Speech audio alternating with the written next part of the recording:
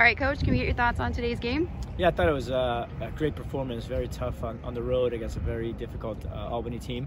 I thought it was great to come out, sustain pressure for some parts of that first half, but I think the back line, the keeper, came up big, making some very good saves, but coming out in the second half, creating some opportunities, outstanding effort by Alejandro to get that goal, and then obviously to finish off the game towards the end, and I'm just really proud of this group.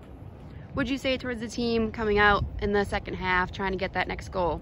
Yeah, I thought that if we continue to be patient, take care of the details. I think last time we were out here earlier this year, 2 mistakes on our end led to the goals, and oddly enough, it's the way it happened this time around in our favor. So I thought it was really important to focus on the details, take care of the ball, and then be patient for our opportunities.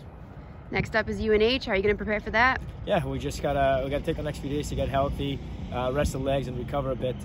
These tournament games, or just in general, playing 2 games in 4 days is going to be difficult. So we'll watch a lot of video on these guys, do our best to prepare, and be ready for Wednesday.